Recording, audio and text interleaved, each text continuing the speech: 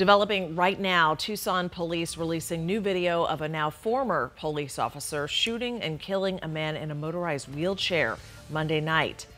Good morning to you. I'm Rachel McNeil. Everyone, I'm Scott McDonald. This is a story that's tough to hear and watch. Please be advised the video could be disturbing for some. Team 12's Jess Winters reviewing this body camera video. Jess, what are investigators saying happened that night?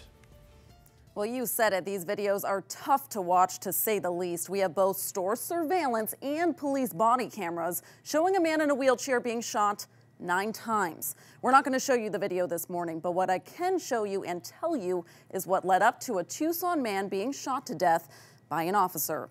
Tucson police say 61-year-old Richard Lee Richards tried stealing a toolbox Monday night from a Walmart on the southwest side of the city. Now, former TPD officer Officer Remington stopped Richards outside of the store with a Walmart employee after alerting him to this theft.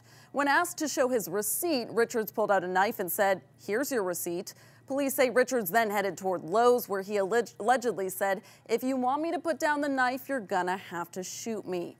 Another TPD officer met Remington for backup, and both warned Richards not to enter the store and telling him to drop that knife. But Richards kept on going, and that's when Officer Remington fired 9 rounds in his back and his side. We're going to pause the video right here because then Richards slumps over and falls out of the motorized wheelchair from the barrage of shots.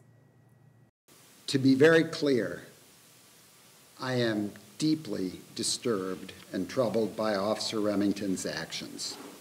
His use of deadly force in this incident is a clear violation of department policy and directly contradicts multiple aspects of our use of force and training. Police Chief Magnus, who you heard from right there, says Officer Remington has been fired. He was with the department for 4 years. The Pima County Attorney's Office is now handling this investigation, so Tucson police say they can't comment any further.